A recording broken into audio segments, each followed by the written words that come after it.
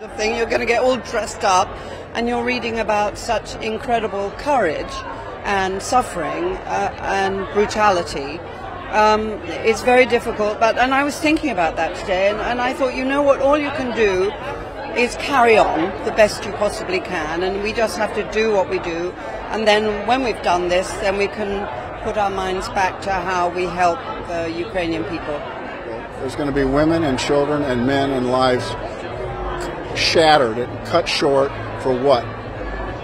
For this border that people are clearly wanting to identify as their own country, and there's no reason that those two countries can't have a wonderful relationship and flourish someday.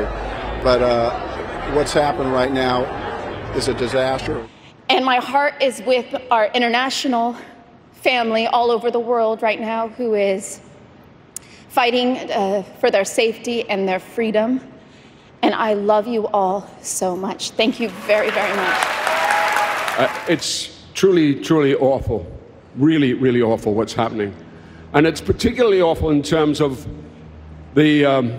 what is affecting the other people, particularly in our profession. The president of Ukraine was a comic. You know, he was a wonderful comic performer. And we should respect that for him.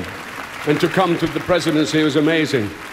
But the thing that's really distressed me is what's happening in Russia to my fellow actors and actresses and performers and writers and critics. They are told under pain of high treason that they cannot say a word about Ukraine. And I think that is pretty awful.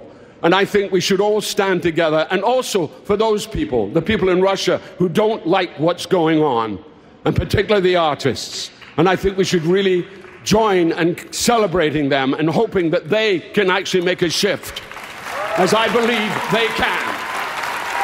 Thank you. Thank you.